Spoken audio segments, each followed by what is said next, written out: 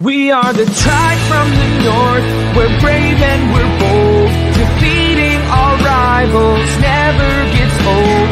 Making our way to the Big Sky Conference. Watch out, 'cause here comes the silver and gold. Whoa, whoa. This is Tubbs at the club for the Vandals of Idaho. Welcome back, Tribe from the North, brave and bold, to the unofficial podcast of your Idaho Vandals and your Vandal affiliate on the Big Sky Podcast Network. I'm your host, Chris Hammond, and with me today, it's the first time I've gotten to say it in a while, the Martin Trombone Capone. How you doing, Martin? I'm doing good, Chris. How about yourself? Good. It's National Signing Day. Always an enjoyable day for recruiting geeks like you, myself, and you. As well as Rusty Kramer over at the Eagle Power Hour. We see you, miss you, bud. Hopefully your class is doing as good as ours. Big day for the Vandals. Anybody that geeks out to this stuff as much as we do obviously already knows that Paul Petrino's already had an interview. Colin Clark asked him some questions. If you're looking for him to kind of just chat and talk it up and do Paul Petrino stuff, that's what that's for. We're going to do a very loose structured today, kind of talk about the class as a whole as compared to the individuals. As we'll get into, class isn't complete. There's still a couple days in this signing period. We also have the final signing period kind of back in February. So we've got time to kind of solidify this class. So we'll do more individual breakdowns as we get time to learn these players, and we're going to try to do some pieces along the way. But that's kind of how the structure will work today. Probably a quick 30-minute, just get our thoughts on the initial kind of part of this class. So with that, this episode, like every episode, is brought to you by Montucky Cold Snacks. Oh, fuck. Sorry. Ain't nothing like cracking a Montucky Cold Snack. An ultra-refreshing light beer born in majestic Big Sky country. The best part is, when you crack a snack, you're getting back. Montucky Cold Snacks donates 8% of optics back to local causes. Even right here in Idaho. Supporting organizations like the CW Hogs and Martin's Carpet Cleaning. Yeah, that's freaking awesome. Montucky Cold Snacks, the light American lager for pow rippers, gator wranglers, pony riders, and badass do-gooders. Visit MontuckyColdSnacks.com today to find out how to get your ass some snacks. See, it's spilled everywhere because it was like a Coors Light or something. That's why. No, I had a Montucky just sitting in the freezer trying to. Don't set these things in the freezer for too long. No, definitely not. But we got also shameless plug after our plug for Montucky. We've got our friends over at the Montana Mint have got some really good recruiting hats that you can buy, and they're doing a holiday sale right now that kind of fit National Signing Day. To all those commits out there that committed to the University of Montana, Montana State. Remember, there's no vacancy in Montana. They don't want you. Come to Idaho.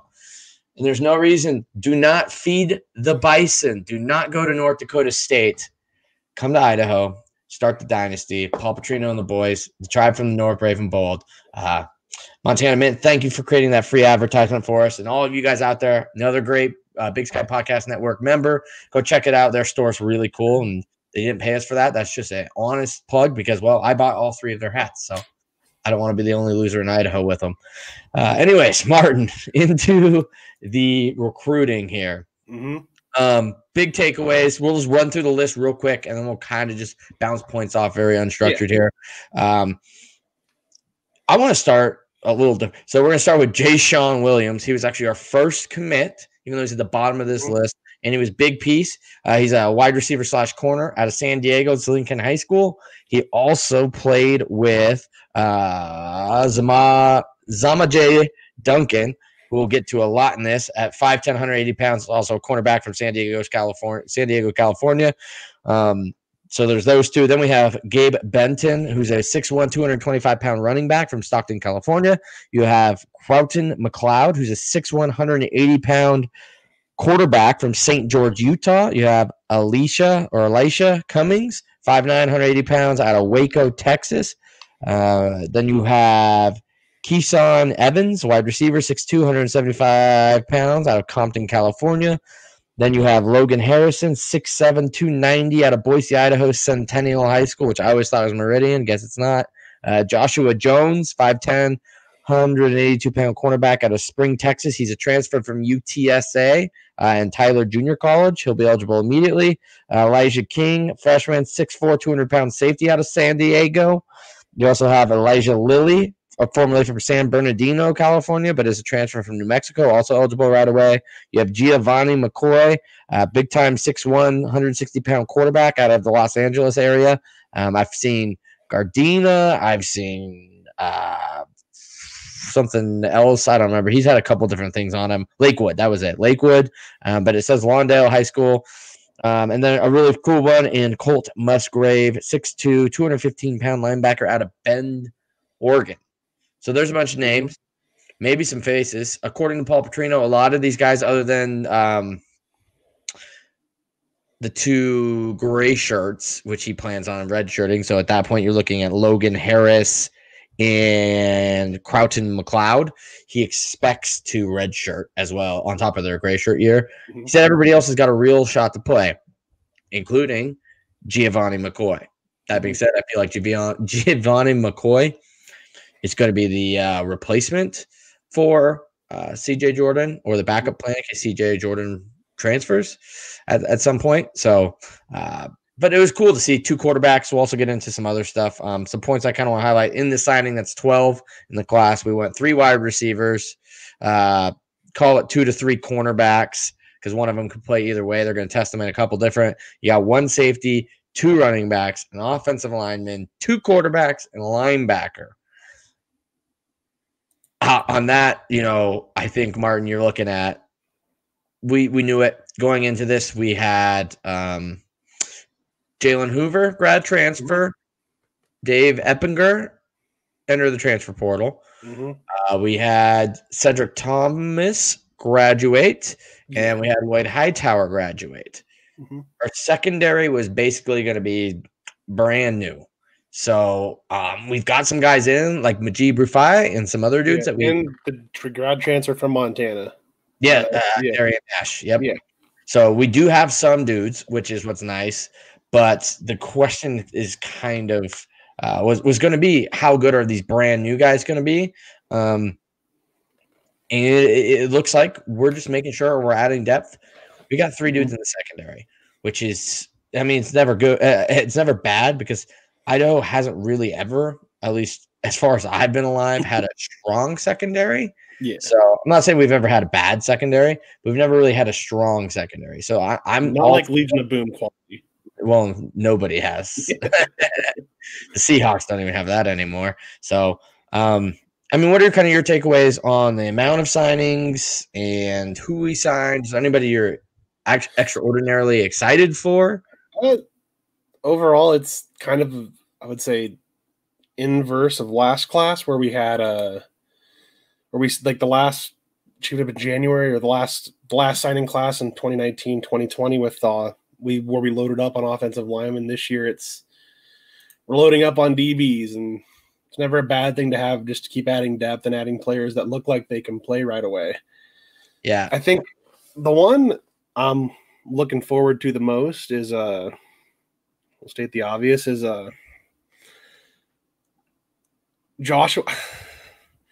Elijah Lilly, just because everybody said he's fast, and he played cornerback and wide receiver at New Mexico. It'll be interesting to see what role he plays, kind of, if he's probably that complementary piece to Cottrell this upcoming spring and next fall semester. Yeah, it sounds like that, and that's actually a good point. It's nice that you bring him up. Listen to Paul Petrino talk about it. You think about it, we've had speed guys come in. Chauncey Smart didn't end up pulling it down. Yeah. Kevin McGuire, I believe was his name, a couple of years ago, who suffered the injury in spring camp, and then we never saw him. It looks like this is our attempt to get that speed guy, which is probably something that we could say maybe that's why we haven't seen Paul Petrino's offense kind of be what he wants. He's been in search of that speed guy, and he's lost the last 2 speed guys. So I think this is a really good bolster. He's eligible immediately. We did learn, so if you follow our live blog today, I'll take the blame for that. One point I said it looked like some of these guys were going to be able to play right away. That was incorrect. How they had their spreadsheet on Go Vandals was confusing. It said Jan 20 and fall 21. which made me think they're eligible for the January 20 season and the fall 21 season campus, but none of them are eligible to play except the transfers. So Lily is eligible right away, as well as Joshua Jones. So we have a transfer in a corner.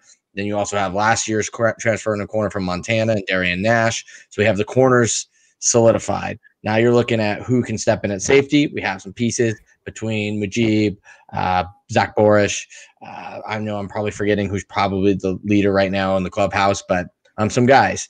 So all in all, we needed to shore up our secondary, and we did. I saw Paul get a little bit of hate for going, wow, like no linemen in this. One offensive lineman, no defensive lineman. Last year, we went very linebacker and lineman heavy. So I think that's what you're getting out of this class is those spots are taken care of. They didn't lose any eligibility technically. Oh, yeah. This is viewed as an extension. View the 2020 class as an extension of the 2021 class because really spring's a giant exhibition. So come fall 20, fall 21, basically all those linebackers and linemen are going to be freshmen. So they're going to be paired in. So we didn't really need to add a 6th or 7th freshman lineman. So it makes sense that we went this way, in my opinion. It's good also that at least it's another Idaho offensive line with hoping maybe one more on the way. Yeah, which kind of went to my next point. Last year, I don't have the map in front of me. This is a very achy class. Mm-hmm. Texas and California. We only states we have multiple people from. Ironically, we really doubled down on same schools and same everything like that. Like you got 7 kids out of California, 3 out of San Diego, 2 of which were teammates. Which, from everything we've heard, Sama J. Duncan is the 247 Sports second highest rated recruit Idaho has ever had commit to us. Sounds like part of the reason we got from poking around in people's sources, feet on the pavement, asking around, ears to the wall. He's pretty good friends with Jay Sean Williams, who's who we mentioned at the top was the first commit for Idaho in this class back in. We've got it on here. July or something like that. Yeah. July. So very early commit. And then Sama J, it sounds like also had offers to Boise State, Oklahoma, Utah, Morgan State, Arizona State, and Arizona. However, it sounds like the Arizona schools both filled those positions and pulled the scholarship. No news on Oklahoma, Utah, whatever. But, I view it as people like we got a little shade from some other people saying, well, they pulled the scholarship. Like they pulled the scholarship because he didn't commit. He just committed Idaho like 3 days ago. The problem was they filled the position. It's a weird year. Unfortunately, him game planning probably worked against him, but I think he's going to find a home in Idaho he's really going to like, and he's going to go down possibly as one of those Shiloh KO type players that we'll remember. And when we do in 2030, when we go back and do our all-decade team for that, he's going to be one of those guys that will be a unanimous selection if, he lives up to the potential. But that was a big get for us. So it goes to show that. And then as well as, who was it? We got another guy. Is it McCoy? Somebody is out of. We have 3 people on the team from that high school, including Cottrell Haywood. Yeah, it's Gabriel Benton or Gabe Benton. Gabe Benton, who's supposed to be the new Elijah Penny, 6'1", 225. Which is always never a bad thing to have as another Elijah Penny type running back. Yeah, and so that's where we're going. Like, because I was going to say one of my other points in this is we didn't have that typical Petrino family class where he likes to always talk about family. Likes to go out and get, brothers and, uncles or nephews of people who played on the team, etc. We didn't really get that this year. What we did get was kind of our connections. So you got using a guy at San Diego to land us our second highest pick ever. That connection. Yeah. You have a connection at that high school in looks like Stockton, California, where Stag High School. I think it's Stag something or just Stag High School. Stags or Skags. That's Gabriel Benton, Cottrell Haywood, and those guys have come from. You also look at the quarterback that was a gray shirt last year in Crowton McLeod. So Crowton McLeod was a gray shirt last year, so he actually was part of last year's class, but wasn't allowed to be announced. He is a guy who was a part of his dad or his uncle, I think it was his dad, was a part of coaching staffs with Paul Petrino throughout the years. He was at LSU when Paul was at Arkansas, and they kind of recruited against each other. So once again, he went out and got one of those coaches' kids. We know how he likes that. It worked with the Ellises. So, something that is still kind of up Paul's alley. So that was good. You also look at the three guys. So Keyshawn Evans is also supposed to gray shirt, it looks like. Yeah, he was a gray shirt last. He signed in February, but Tyler Webb, the quarterback out of Waco, Paul can't talk about him because they can't talk about gray shirts. But according to Tyler Webb's Twitter, he's gray shirting and committed. That obviously Waco, Texas, which is where we got our other running back out of this class. In God, all these names are bouncing around on me. Elisha Cummings, yes. Different high schools. Elijah went to 3 state championships, only won one of them, but rushed for 195 yards his senior year. But yeah, this thing you get 7 kids out of Texas, 7 kids out of California, 2 kids out of Texas, 1 out of Utah, 1 out of Oregon, 1 out of Idaho. Not exactly what I'd want to see from this kind of class, especially, I just don't get it. And I've kind of quit trying to understand like Montana's recruiting methods.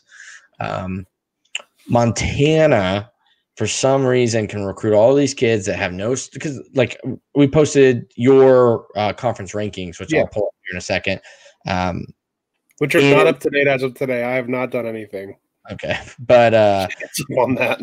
They never get stars. And so people are always like, well, how come these guys never, like, no one gives Montana any respect? And it's like, well, it's because you guys recruit people that just don't have star ratings. It's not that we're not giving you respect. It's just 247 can't give you respect because these guys aren't going to camps and getting rated and put in their things. So when they commit, they just don't exist in their system. So that's why you always see the Montana and Montana State like low, where Idaho is good. We're more of a national recruiter than those schools are. But it is kind of sad when you see we only got 1 Idaho kid, and it's technically a gray shirt from last year. Yeah. Now we'll talk about there's 1 or 2 more on the way. There's some kids unsigned. Paul said about 3 to 4 more is what he expects to add between now and the February signing. So we'll cover that here to probably end it on some predictions or wants and predictions. But any like kind of final takeaways here on what we have, because like I said, this isn't going to be a long podcast. This is more initial reactions, basic coverage, and we'll do more in-depth breakdowns over the coming months on everybody, including maybe comparison pieces on the website. But what are your main takeaways? And I'll kind of hit my last couple main takeaways, and then we'll kind of talk who still has offers outstanding, and a big rumor that broke that we will probably end the show with, that we might have another Zamaje Duncan may not be our number 2 for much longer. Yeah, I'd say my main takeaway is it fills the needs that Idaho needs, right? That Idaho needed to fill. And I think for me, this recruiting class, like I think you take the spring, and these players aren't going to play until fall. Most of them are not going to play until fall 2021. But you it's just like a giant spring practice for a lot of these players, and it's going to be just I like it, and it's just it fills needs that they needed to fill. Yeah. It's like when you're playing NCAA 14, it's like, oh, you should probably sign 4 cornerbacks or like 3 cornerbacks, something like that. It's like they got their goals. Yeah. And like we said, it's more, you got to put all of these, this class and the last class together. But one thing I kind of wanted to touch on real quick is a lot of these guys, the problem. So last year, right, we were really big, and Arizona was like our surprise state. We signed 4 or 5 kids out of the state of Arizona. This year, it appears to be, I guess, Texas. Yeah. I guess that's like, I know Drew Oliver. No, not Drew Oliver. I know Coach Oliver moved on, and maybe that's why it moved. We kind of maybe switched with Coach Tracy coming in. Yeah. Which Coach Smith is the one who did all Southern California. Obviously, looking at this list, all Southern California kids, and I think he actually did the Stockton kid as well. Yeah. So I mean, shout out to him. I believe last year we said Brian Reeder was kind of our big winner. This year, it's got to be Coach Vernon Smith. Awesome job recruiting. Oh, yeah. Love every single guy he got. So that's awesome. Because what a tough year to recruit too over Zoom and everything. But so yeah, those are your things. So your gray shirts, Crowton McLeod, Logan Harris, and then you got the two immediates. So we're looking to do maybe 3 to 4 more. Paul Petrino said those 3 to 4 more. Expect 2 of them to be defensive linemen. So Paul is aware, and it makes sense. Coyote's going to be in his last year. Noah Ellis, I believe, is in his last year. We're having that road truck O'Connor might be. I know he's technically a linebacker, but we run the 3-4. So you can recruit a D end and kind of play him as a linebacker. But you're looking at, we're going to have that turnover. We have a really good front seven right now, arguably the best front seven in the FCS, arguably the best in the Big Sky, definitely the best linebacking core in the Big Sky. But those guys are going to start to turn over, and that's where you're going to see this start going, which is something we didn't touch on. I guess the one thing that Paul Petrino is very high on, we might have got the next Troy Anderson. Musgrave out of Bend, apparently played quarterback sophomore and junior year, just switched to linebacker. So they're going to play him at linebacker. You've got that guy. I mean, I'm not, hopefully, as we've covered, we're stacked at quarterback. The fact that we were just in a quarterback crisis a couple of years ago, couldn't keep anybody healthy, was worried. Even have we been in a quarterback crisis since Taylor Davis and Logan Bushnell had to come in, really. I mean, Matt, I don't know. I mean, 2016 was a good year. But, I mean, you look at who we have on the roster. We got 2 guys coming in now. We already know we have Tyler Webb, gray shirting, so we have another one guaranteed next year. We're stocked at quarterback. It's just hopefully one of these guys can play and they can develop them, and we'll be good. But I am kind of sad to see, happy to see Musgrave, Bend, Oregon. I'll consider that local. Like I always say, I say states that touch Idaho. So even like Nevada, local. We had a really good year with Nevada last year with Fallon, Nevada. I think we got Sean McCormick and McCormick's. Yep. So we had good years there. So we'll give Utah. Cool to get a kid out of St. George. So kind of like right out of Southern Utah's nest, if it's a word. But I mean, that's where Dixie State's from, right? But they're like 50 miles or something apart. So it's just, but then again, is that really that hard to do? So that's kind of where I'm at with this class. Is I'm happy with it. I think it's good.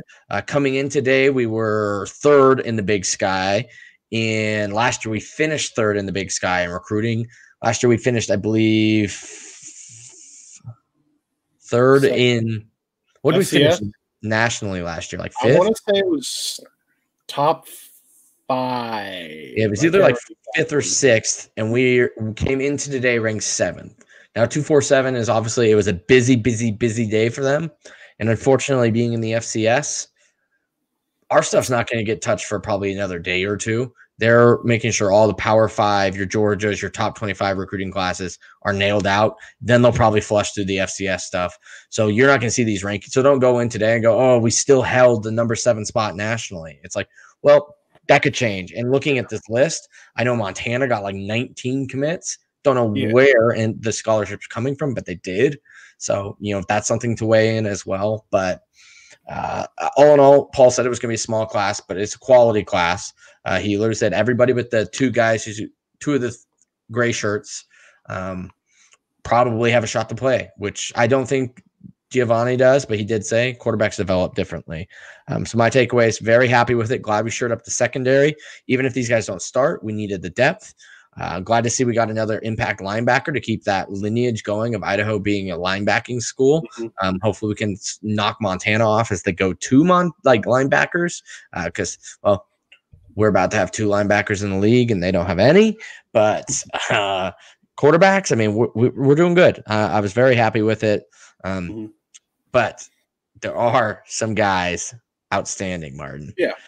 Who that has an offer outstanding, do you think will sign with us, and who do you kind of hope will sign? Are you talking like people that are committed or that haven't signed, or just people that are both? We got 3 to 4 spots. Your Coach Petrino and Vernon. We're going to close it out.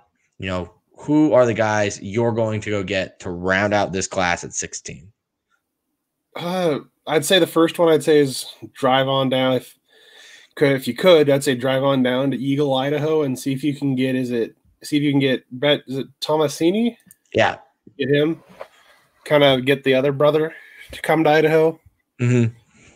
I think that's kind of another fun shore up the defense. I can't remember if he played out. I don't remember if he played outside linebacker or inside or whatever.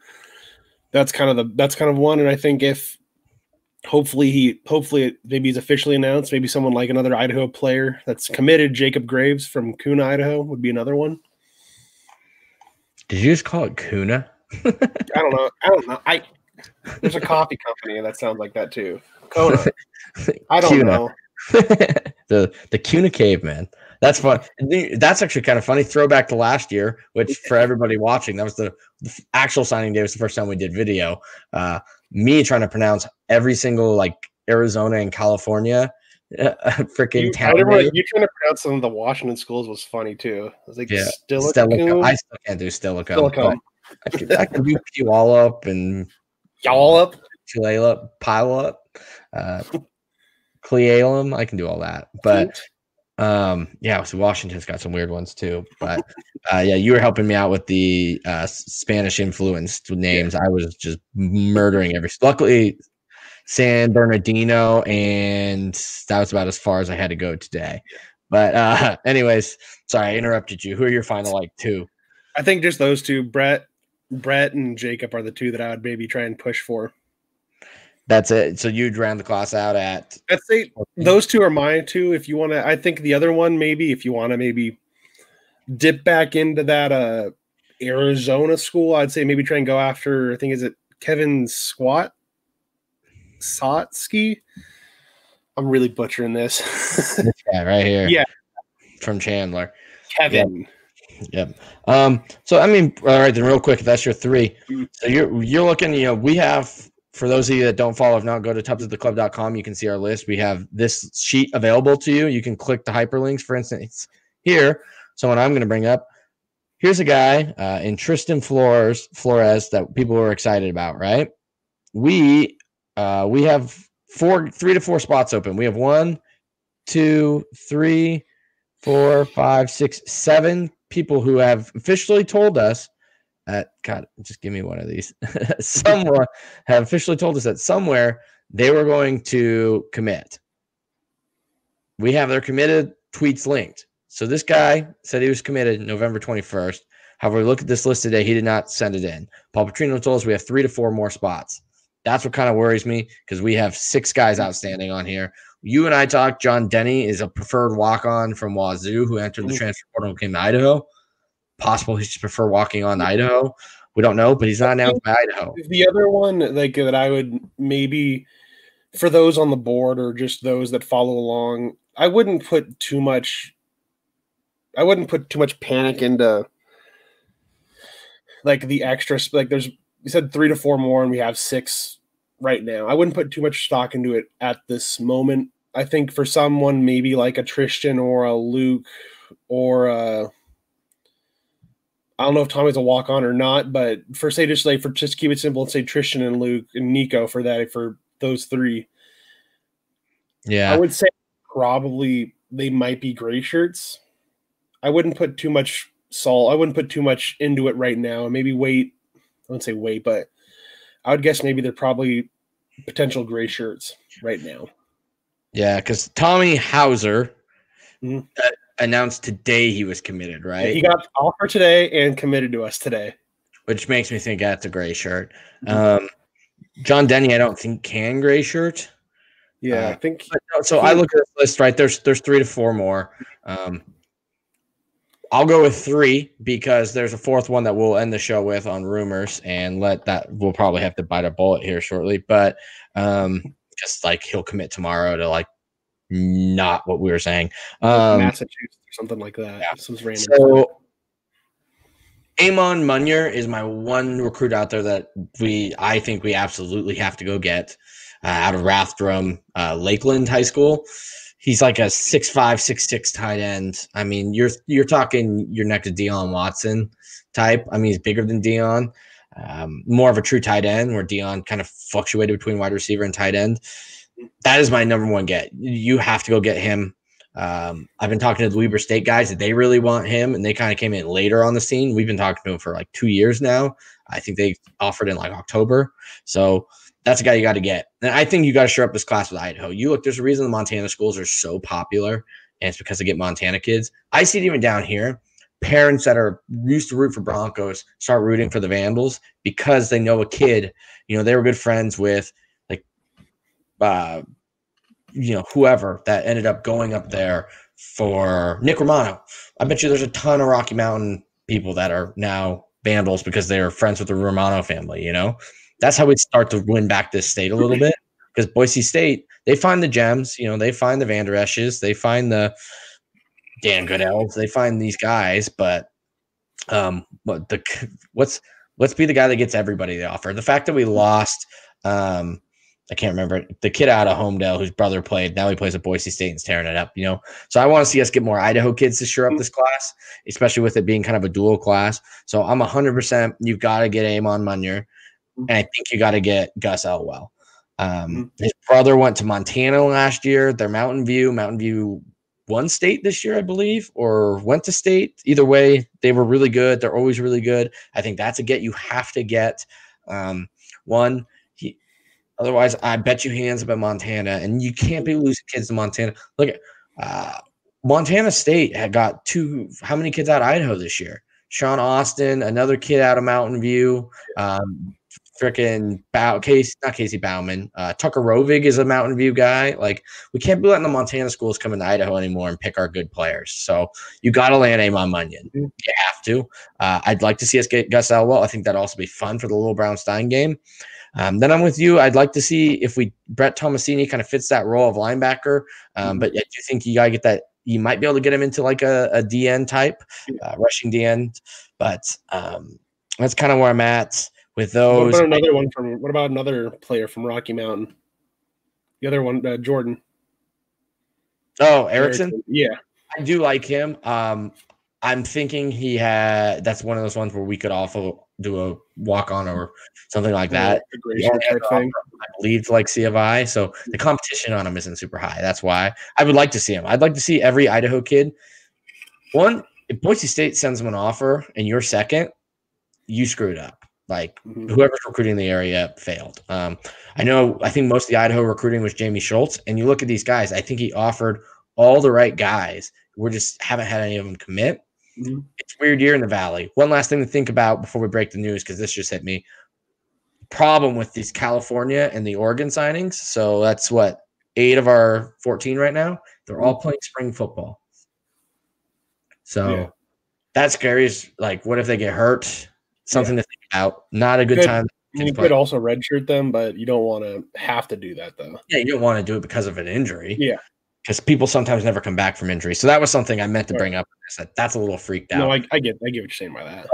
The big news is we've heard rumblings through some grapevines that there has become a little bit of interest on a Denver Warren out of St. Thomas More Prep. Should be the bottom one on the roster, bottom one on the chart if you need to bring up his stuff. Yeah. So 3-star recruit, D tackle. I don't want to say Quayshawn Buckley because I don't think it's quite Quayshawn Buckley-esque, but this guy's big. He's powerful. You just look here at, the offers he's got. So, hold on a second. Right now. Just click on complete list. It should have them all. There's one offer. So something happened. Anyways, earlier today we had it. Most of these schools that were on here had offers. So something wonky might have happened. So maybe we shouldn't be talking about it. But anywho, we have word that we offered him and he's interested. So would be a big get. I still think his rating is actually behind Samaje's. I didn't look, but just another big guy. If we can get him, it would really short their class and nail that D-line promise that Coach P just made. But that's kind of where I'm at. I like the class. This is 2 really good classes in a row. And you even pair that, you could say 2.5, because I think our class transferring into the FCS was surprisingly good for what we were doing, you know. And you look at some of those guys are key contributors now. So I would say it was a good class. But any final takeaways before we send it to the best band on land? No, I'd say I like the class. It's good, and I think they're going to be able to bring us to Big Sky Championship glory and play success in the playoffs. Yeah. Hey, I've been saying this, that 2021 was our year. That was because I thought that would be when Caleb Jordan took over. We'll probably still have Beaudry, but I'm getting very, very, very, very confident in Beaudry. Like we've talked about it, we might be set at quarterback for 6 years now. Like, very nice luxury to have. Very happy we're here. 2021, this is going to be a big exhibition season. There's going to be a lot of moving pieces. We'll get more into it when the season gets close. It won't be pretty. We'll probably lose games we should win and win a game we shouldn't. But when fall rolls around and basically this entire core of this team is back, seriously, dark horse, Big Sky Championship. And Mike Beaudry could be the next Kevin Thompson or one of these guys that comes in out of nowhere and they're like Jake Nehemiah and be like, holy crap, the Vandals have the best quarterback in the conference. So, and then we're just following it. We'll be like Eastern when they lost Gabrud and they just followed it up with EB3. The Big Sky's not ready for Caleb Jordan. That's why we're waiting. And they're not ready for Mike Beaudry either. With that, it is time for the best band in all the land, the sound of Idaho, to play us out. Go Vandals. Go Vandals.